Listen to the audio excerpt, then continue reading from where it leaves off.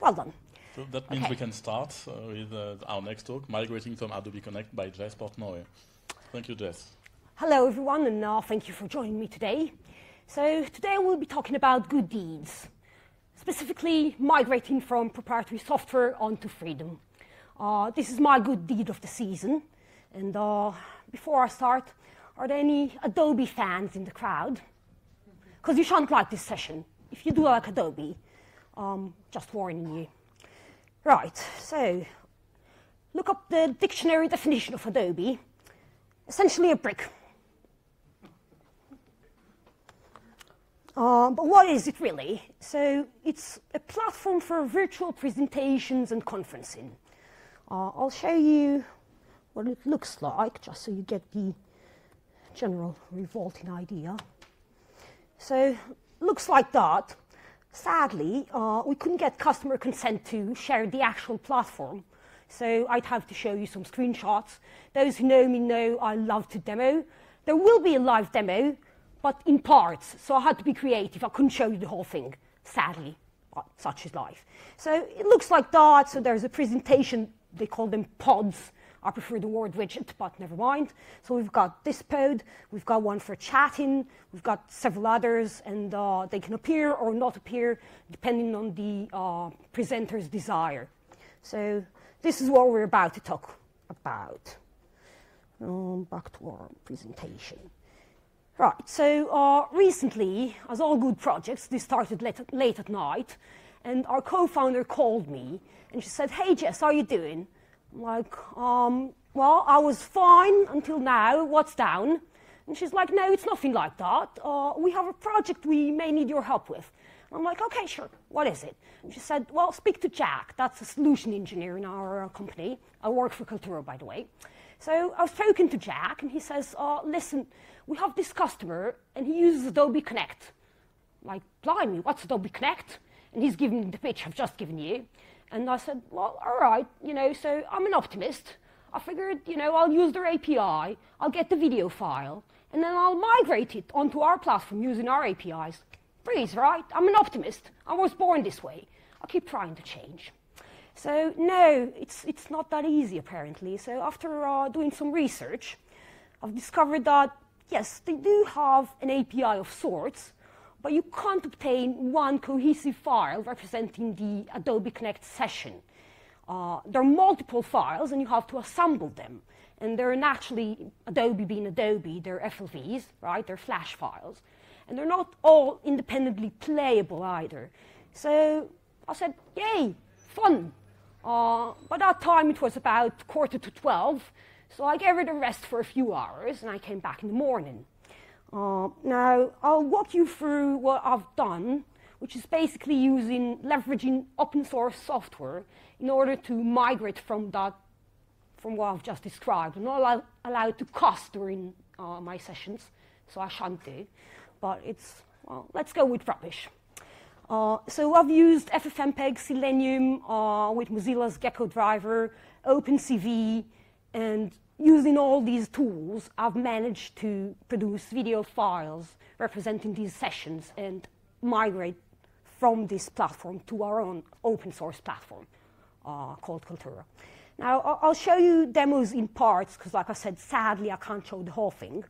But we'll have fun, I promise, we will do. Okay, so to start with, we needed some metadata, and for that we could use the API, so we have done. There are multiple clients that can be used to retrieve such data. I chose the Adobe Connect Ruby client. This is an actual link, so if you need that, you could use it. The reason why I chose Ruby, other than it being a very nice language, is that I've already had some code that does some Selenium work. Is anyone familiar with Selenium? Some people are, good. It's very nice. So it's essentially a browser automation framework. So you need to perform actions within a browser, and you don't want to do it with your hands, you can use Selenium. Very convenient bindings with lots of languages, not just Ruby. I just happen to have had some code written in Ruby already, so I figured, I'll save some time. So I've done this. Now, using that Adobe Connect client, I was able to fetch some data such as the asset name, the URL to obtain it, its duration, sometimes, and it turned out to be inaccurate too, but it looked promising to begin with, and who owns it. So for that portion, I've used the Adobe Connect Ruby client. Of course, this is not an official Adobe client. Someone just had that problem and has written a solution for it. But it was a good solution. So if you ever need it, I can recommend it. So obtaining the assets. Essentially, to properly appreciate what needs to be done, like I said, there's no one video file kept within that system representing the entire session. It's segmented, so there are files for the audio, others for the video, and there are multiple files for each of those. And then you've got the widgets. So assembling audio and video files is very easy with FFmpeg. That's not a project. That's like 5 minutes work. But because of these additional FLVs, and let's return to what this thing looks like. So these pods, right? These are FLV files where the data is stored, and the data cannot be extracted without writing code in Flash, which I certainly did not want to do. So I had to find a different solution for it. The solution I came up with, I figured, okay, fine. So I'll use Selenium. I'll launch a web browser. I'll navigate to the recording and load it using their SWF file, right? Their software, their Adobe software. I'll play it using that software, and I'll record the entire thing using FFmpeg and X11 grub. So I'm essentially automating the process of navigating to that URL, and then recording the whole screen display, the X screen display, using FFmpeg. And then I manipulate that file further, as I'll walk you through. So this is what I did, and it worked quite well. But I had several difficulties. So let me show you what such a file looks like for those of you like me who lack imagination. Let's find that zip file. Okay, now usually people ask me to increase the font. Is that all right? Can you see okay? Okay. Right, so this is a typical archive. They do vary, though. So each asset I've found had, well, not each, but there were several different formats I had to tackle in order to get this done. And also they've had a combination of various versions of Adobe Connect, so 8 and 9, and the format wasn't quite the same, and metadata was slightly different. The usual proprietary wrap, was fun. So as you can see, we've got FLVs and we've got XMLs. So FLVs, some of these are actual valid audio and video files. These are easy, because again, you can use FFmpeg to merge them, and that's fine. But the rest of these are not, strictly speaking, media files. They're FLVs containing data used to display the chat box and the file sharing widget and all these other pods that you see in conferencing software. Now these, without using Flash and reverse engineering their format, which of course is not documented anywhere, I couldn't get to the data, which is why I had to do this. So I figured, okay, because the duration, seeing how we're recording it using the FFmpeg X11, right? So we don't really know when the playback begins even, right? So to start with, when you load that SWF onto a browser, the first thing you're confronted with is this. And this takes anything from 30 seconds to 5 minutes to finish. So in fact, you don't actually know when the session started playing back to you. And you're doing it all automatically. You're not, a human being watching it. So you honestly don't know. So my first problem was to discern when it actually started recording the session, right? Because I had to trim the beginning, the Adobe Connect connecting rubbish. So I thought I might need to do that using FFprobe. That's part of the FFmpeg toolset. How many people are familiar with FFmpeg, by the way? Quite a few, good. So you know what that is. Essentially, it gives you metadata about media files.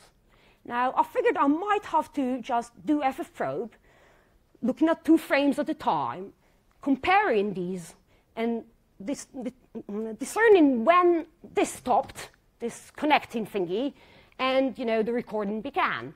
But after doing some research, I've discovered that FFmpeg has a lovely, lovely feature called scene detection, and it works brilliantly. Now, I'll show you how it works. Right, so this is our command. Can you see that? No, I know what I'll do. Hold on. This is what I'll do. I'll increase the font. We're talking about this one. Okay, so what this does, it analyzes the frames in the video to determine when the scene changed. This is good because, it shows the progress bar with the connecting for a while, and then the first screen loads up. So it's a massive scene change.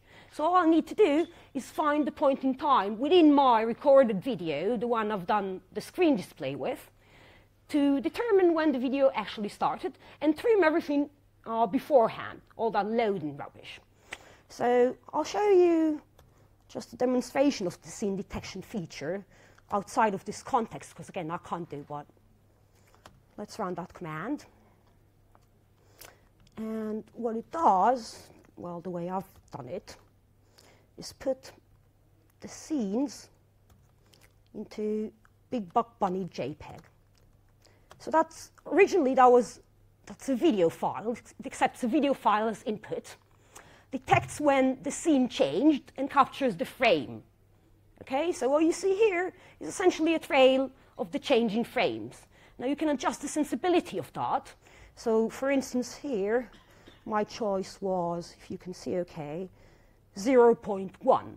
Now if I were to change that to say, no, let's just look at what it looks like now again. All right, so these are all frames that changed within that video at that level of sensitivity. Now, let's be less sensitive and do 0.4.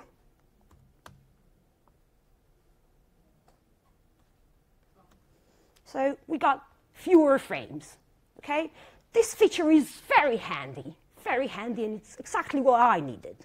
So that helped me. Okay, fine. So now I knew when it actually started playing back. So I could trim everything that's beforehand, all that connecting thing. Now, as far as the duration of the actual recording, I thought I could get that from their API. Sadly, that turned out to be true for about 20% of the assets, and the rest of them didn't have it. So I'm like, blimey, how am I going to get the duration then? And then I thought, I might have to record like hours and hours and, then trim all the rest of it and throw it to the rubbish bin. And then I figured, okay, but I do have the audio files, and these I can merge together using FFmpeg, and then I can probe it for the asset's duration. And presumably, the audio track and the video track would be roughly the same. And I say roughly because I do mean that. Why? When you start a conference, no one's ever ready. Have you ever attended a conference, a virtual conference? It goes like this. Hey, can you hear me? No, we can't do. Now? No. And now? No. And then someone says, yeah, I can hear it. And someone else says, I can't. And that takes like half an hour. And then they start their presentation. And then they lose the audio. And then they get it again, and so forth. So it's roughly the same size, but not really. But, this is what I've had to work with. So if I could obtain the duration from the API, when I could obtain it, I did. But otherwise, I had to use this method. So I essentially downloaded the archive I've shown you before, which was easy to do, luckily. And then I have just I've assembled the audio files, because there are multiple ones. Then I had a complete audio track. And then I've probed it for the duration, and this is how I knew when to cut the recording. Now, because of that loading period in the beginning, I had to do a buffering. So 2 minutes from the beginning and 2 minutes towards the end. So if my duration was originally an hour, I recorded an hour and 4 minutes. And that was usually okay. And then, except for all the times it wasn't. So then I recorded 8 minutes, and that was fine. And then after I've had that, I figured, okay, but the customer had over 40,000 assets. I'm like, I can't do this one by one. I need parallel processing. So I thought, okay, that's fine. I've used the Xvideo frame buffer run utility. Do you guys know it? Oh, you should do. Get ready to be excited. So what this does, it allows you to run X11 applications, like graphical applications, on the frame buffer. Okay, so you can open multiple virtual X displays and run your browser there and record your session. Now, this is brilliant because it means that I'm no longer limited by anything apart from hardware resources. However, there is a caveat. The audio is a problem when you go about it that way. But that's fine, because I've had the audio already. So I figured, okay, so I just need the video display. I'll use Firefox and their SWAF for that. I'll record it. I'll trim it according to the length of the audio track. I'll merge these two together, and we're done. And that almost was the case. By the way, are you following okay? Am I going too fast? Am I being coherent? Good. I do try. All right. So back to the flow. So first, download that zip archive I've shown you. Use Selenium and the Mozilla Geckodriver. Launch Firefox, record the session using their own software. Okay? Then once that's done, use scene detection to discern when exactly the session started playing back to us. And then merge the audio and video files together, and the easiest part of all, upload them to our platform. That's very easy to do, I promise. All right. So parallel processing, we were there. Okay, so we had that utility. I had to make slight changes to it, but nothing major, just to properly support parallel processing. If you need that sort of automation for other things you're doing, you should definitely go for that. And you can grab it from the repository for this migration tool. Now, like I said, the number of jobs is only limited by hardware resources. So the more resources you've got, the more parallel concurrent jobs you can run. Now, okay, using that method, we were able to obtain a recording of a video that looks exactly like that, only moving. Okay, I can't show it to you, sadly, again, but so just, you know, the presentation, the chat, and so forth, and the audio track. And that was fine, but our platform also has what I find to be a very handy ability, which I can demo, not using their assets, but one of our assets. So this is our lovely founder, Michal, and the one who's asked me for help late at night. Now, as you can see, we've got slides and we've got video, right? And they run both in parallel within the player. And you can toggle the display, and you can say, show it to me like that, or show it to me like that, and so forth. Now, what are these slides? They're essentially images, right? They're thumbnails of the presentation. And I said, okay, so it would be very nice if I could extract these images from the video and, you know, process them as thumbnails so that we could have that sort of display, right? So video and slides on the side. Now, also, these have metadata, so you can search for it, which is brilliant. I don't always have the patience to watch videos, I must say. I mean, I work for a video company, but I'm a very impatient sort of person. So if you can search for something within the video, that comes in very handy. And these slides, each of these thumbnail objects, we call them cue points, can have metadata. So that's more productive, it's more searchable, you can find more content and discover it that way, and you can search through it and jump to the right slide and so on. So I wanted that.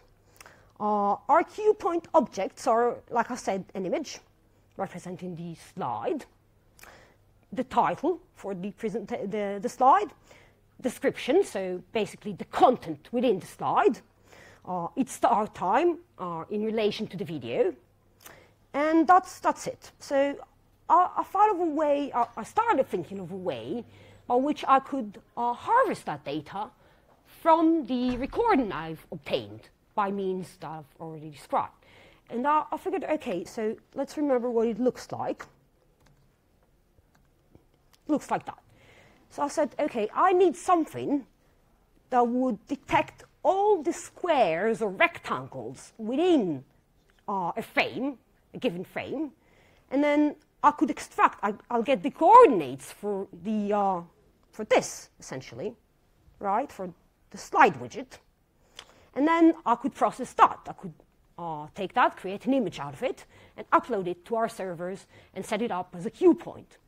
Now, you may be thinking, okay, but couldn't you just get the coordinates once, and that's it? Why do you need to detect anything? Because you're allowed to tweak the elements within Adobe Connect, right? So if you're the director of your little session, you can move that widget to the side, you can expand it, you can delete other widgets and get rid of them, you can minimize some of the widgets, so it's not a constant. And so dynamic detection had to be done. For that, I've used OpenCV, and I've created a small demo for you.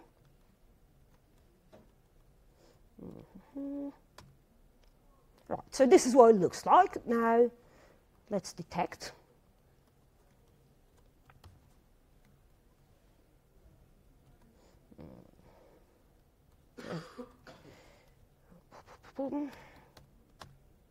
Right, so these are all the squares within our frame, okay? So naturally, I need this big one, okay? Now, how do you know which one to take?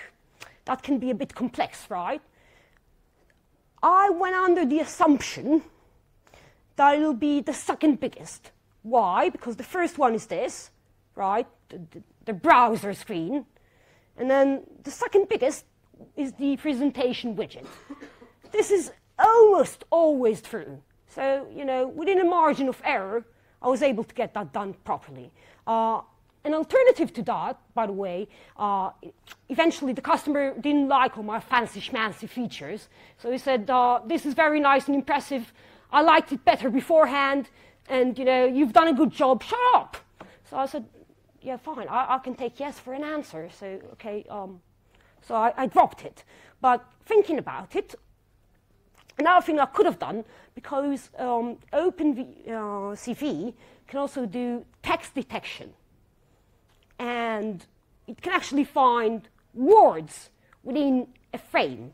And because presentations and slides usually consist of words, I could say, okay, find a very big square within certain limits, and then verify that it has words within it. And then I could be almost positive, because it's a big square and it has words in it. It's like how you describe a presentation for someone who's never seen something like that, right? It's a bigger square and it has images and words, okay? That's a slide. So something like that, right?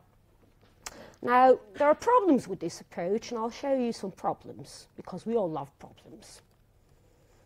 So this looks nice, okay? That's my slide. Next up. This is a bit of a problem, eh? I mean, you see that? It's no longer a square, it's like something. So it's not guaranteed. This method depending on how you've built your slides and your theme for the slides, may F up slightly.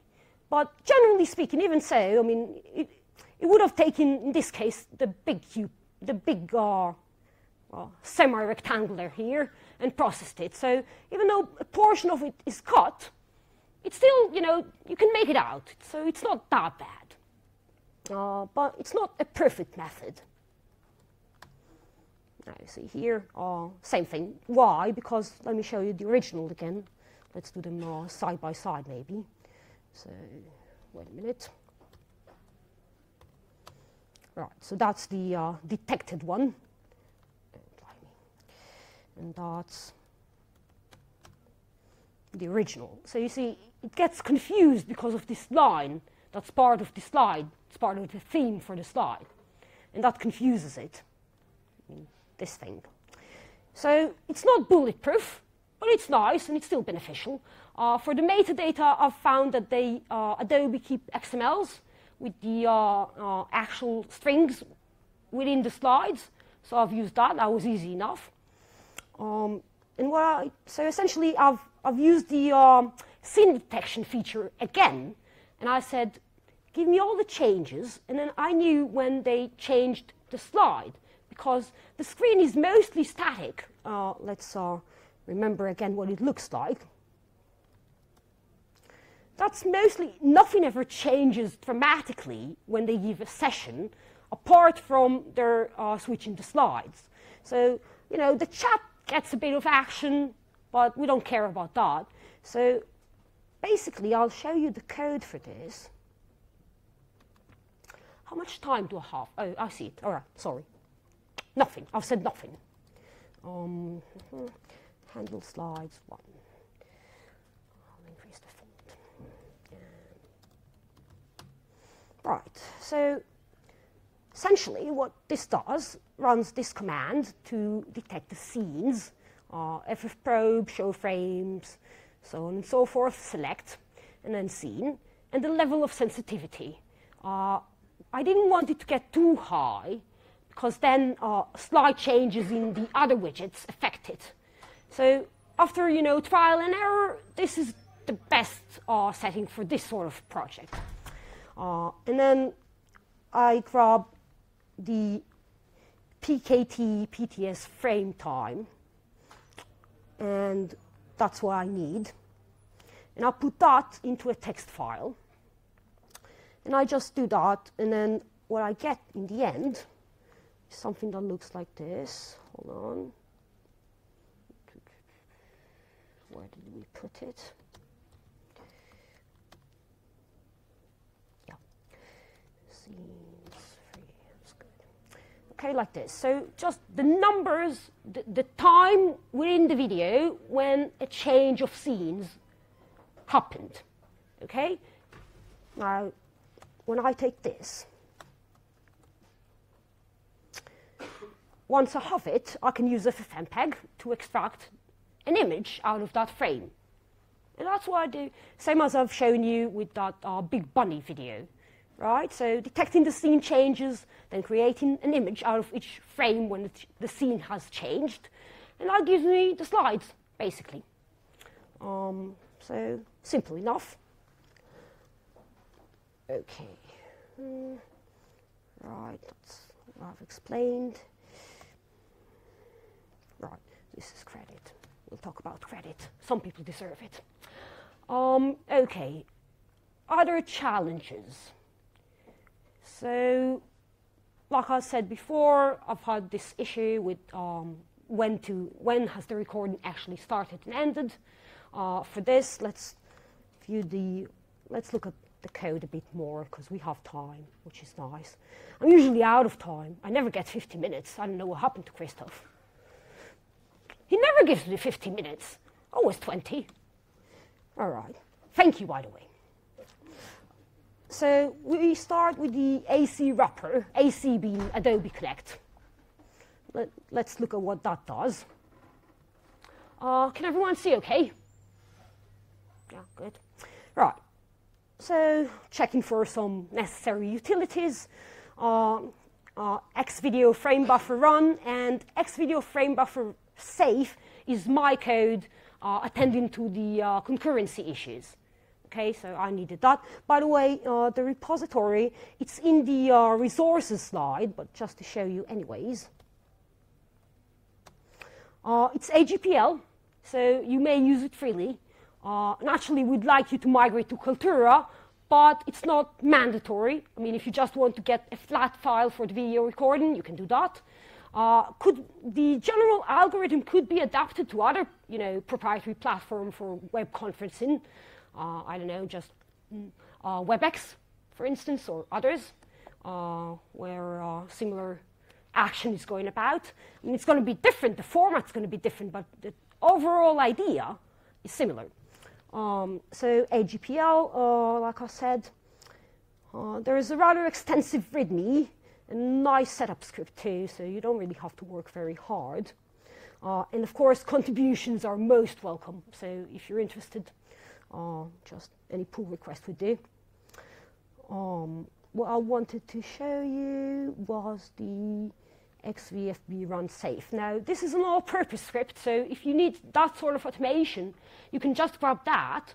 Runs standalone, doesn't have any dependencies other than XVFB run and whatever that brings along with it. Okay. Right. So we start by setting the max concurrent procs we're willing to run. Again, that varies depending on your hardware. You can set all of that in an RC file. All of these values are just plain shell environment variables, so it makes it very easy. If they're not set, sometimes I set a default for you, like in this case, 7. Why 7? I don't know, it's a nice number. I mean, I like 73 best, but that's a mite high, so I went with 7. Right, so we start by processing the list of recordings we want to migrate. That can be a mighty long list or a short list, doesn't matter. But you just set it, it's a very simple format. I didn't want to get too fancy. So SEO IDs, like their asset ID, okay, every asset session has one. Category name is, I've used their structure for that. So if you're like university, you'd have, I don't know, CS faculty, and then machine learning, and then, so subcategories. So that's the one. And our platform, of course, also supports categories. So we could migrate the content and create these categories as to sustain the same structure the original system had. All right, meeting name, its description, ID, blah, blah, blah. And then the date it was created, and the owner for that video. So our system, by the way, also supports custom metadata, so you can create whatever fields you'd like and expand the scheme. So whatever they've had, we were able to easily migrate onto ours once we've fetched the data. So that was easy. Okay, then we launch the XV frame buffer utility. And we launch it as many times as we've allowed with the max concur procs. And if we've exceeded that, then we're just waiting, for something to terminate, to finish. So that's that. And that calls another script, and that's the Ruby part. So that's AC new. Why new? Because I first called it ACRB, and then I refactored the hell out of it, and now it's called AC new. I'm lazy. Anyways, right, doesn't have many dependencies, so a bit of JSON, Selenium, for opening the browser and so forth. Open-free, fine. And Logger, and our own client library for Ruby, so that we can ingest the content that we've created by following this procedure onto our platform. Like I said, this is not mandatory, so the platform is also capable of just producing the file. I am very much opposed to vendor lock-in. I don't know if you noticed.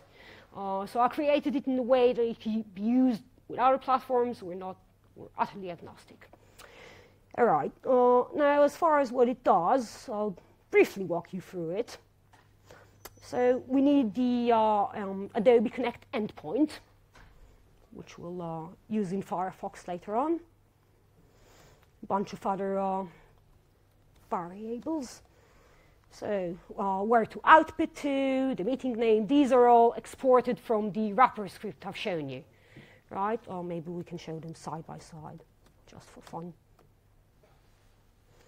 All right, so we basically export these, and then the Ruby file reads them. We verify that we've got everything we need. And we get cracking. So we check if there's an audio track in that zip archive, and we process that like I've explained before. And we start by getting the duration for that. Okay, and we delete the new line from obtaining the duration, because this is done, we run it by command line, and then we have to trim the new line. And we report failures, because we're nice. Okay, this one grabs the screen display of the browser playing the asset using their Adobe SWF. Let's dive into this function. Okay, so accepts the path to FFmpeg. If nothing is passed or set in the environment variables, just uses whatever it's in the path. Word of advice, FFmpeg 4, far better, and it's the latest. Use the latest if you can. I also have a side project for building FFmpeg completely statically, which comes in very handy. So if you ever need that, it's this one. And that would produce one binary file for FFmpeg, another for FFprobe, utterly without real-time dependencies. Now, naturally, this is ill-advised in many situations, but sometimes you need to, and when you need to, you can use this one. Does that include libc? Yes, everything. libc, libc, whatever you want it includes. My mom's in there. She's a bit of a nag, but she's a nice woman. Hi, Mom. Right, I shan't show it to her. But, okay. So, anyways, x11 grub basically just calls this command, resolution, frame rate. We've gone with something rather traditional. I'll show you where that's defined. Don't want to be too fancy, so 30. We've gone with 30, and that was all right. Resolution is this. Okay, now this is interesting. Why do I have to crop? I had to crop because there was a bug in the Selenium Mozilla Geckodriver that when in completely full screen, it crashed quite miserably. And it was so sad.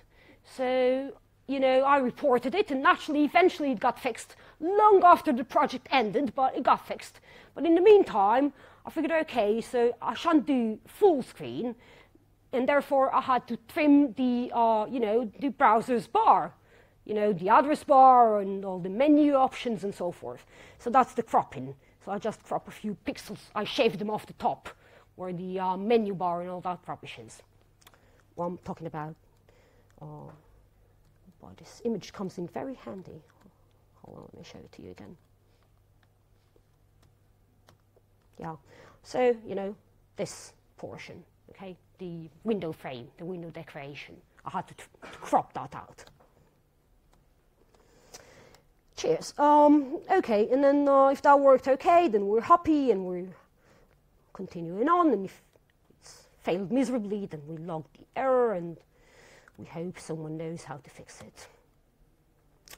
Okay, next up, after getting the screen recording, comes the scene detection, right? Like I said, we need to find the first scene after the bloody progress bar. Let's all be reminded of that progress bar. This one, it's a beaut. So we need to find the first scene when that's changed. All right, next up, trim in the video. So, right, we've got the first scene. So we say, okay, let's say playback started at 1 minute 39. So we're throwing away all the first minute and 39 seconds of the recording. Right, good. And we use the audio file duration as basis for our expected duration. Usually, there are some sidle very interesting cases, but I won't go into those now. Okay, audio track, merging these two, checking whether or not, and then we're done with processing the file. And we have one cohesive MKV file that can be played with most modern video players. And now we can ingest that onto our Kaltura platform if need be. So if these variables were set, then we do the ingestion. Now, ingesting with Kaltura is very, very easy. I'll show it to you because A, we're a very nice company, and B, well, you know, they paid for the trip, so, okay. There you go. So we get a client, the entry name, which is usually the meeting name, the Adobe meeting name, meeting ID, which we set as a tag for reference, right? So that whenever someone opens it in our platform, they'll be able to tell what the source was for that on Adobe Connect. And our platform also supports chunked uploading. So if the asset is very big, you can split it into smaller files, right? And then upload them in parallel. And then naturally, it makes for faster uploading time. In this case, though, because these files are very small, it's essentially just, you know, one slide that changes. So they're not very massive at all. Like a huge recording of 2.5 hours was about 17 megs. So we didn't really need chunk uploading, but it's an option. Right, and we create an upload token, and we create a new media entry in our platform, and we use that token to ingest the resulting recording of the session after all these previous manipulations. And that's it, pretty much. That's the process. And we create some additional metadata, like I said, to comply with what they've had in Adobe Connect. Right, I reckon I'm done, so I'll break for questions.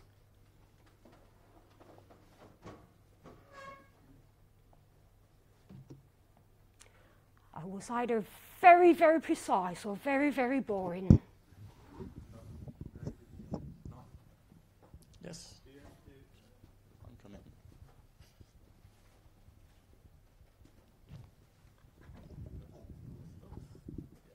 Okay, I don't have an important question, a very boring question. Do you have to use DOS to Unix often in your shell scripts?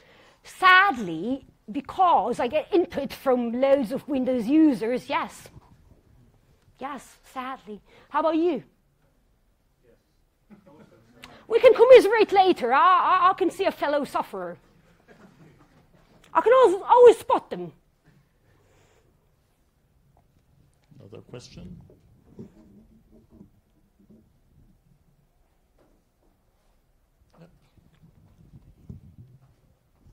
You talked about 40,000 rollouts. Are these scripts run by users, or where do they run? Oh, so the customer wanted to run it by himself, and that was fine by us. We just gave them the code. And a colleague of mine, a lovely, lovely friend, by the way, that reminds me, let's do the credits before I forget, because I'm notorious for forgetting, and I'll never forgive myself. So, sorry, just one second. So, first of all, thank you for all the open source projects that I've used. I couldn't have done it without them. Next up, my friend and colleague, Hila. So she's joined this project after the POC was done, and she's been amazing, supporting the customer and, you know, helping them troubleshoot their own issues and so forth, and investigating the few assets that did not work out. So, Hila, I hope you will watch it. Cheerio, and well done. And also to Jack Sharon, he's our solution architect. He's done some research, and he's always believed that this is possible, and thanks to Jack too. Go on, sorry again. So I mean, do the 40,000 users run it, or does it the No, IT department? one person running it on 40,000 entries. They've set up several VMs, all running Ubuntu, even though we're not limited to Ubuntu necessarily, but they've used Ubuntu 16.04, and they've set it up. There's a very simple setup script. I'll show it to you. Let's find it, and then we can show it.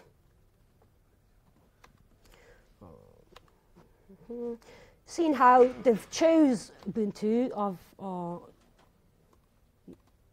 I've created a script to support that. This. Okay, so can you see that okay? Just deploys all the necessary dependencies. Naturally, it needs the Flash plugin to load that SWF. A few others are very easy to set up, and then just set up your environment variables according to your needs, and you're done. And then, so they've run that, and then they've just run the wrapper, given it a full list of all their 40,000 recordings. Naturally, they divided it among several machines. Other questions?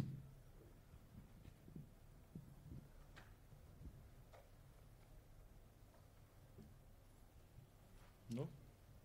Anything else to add, Jess?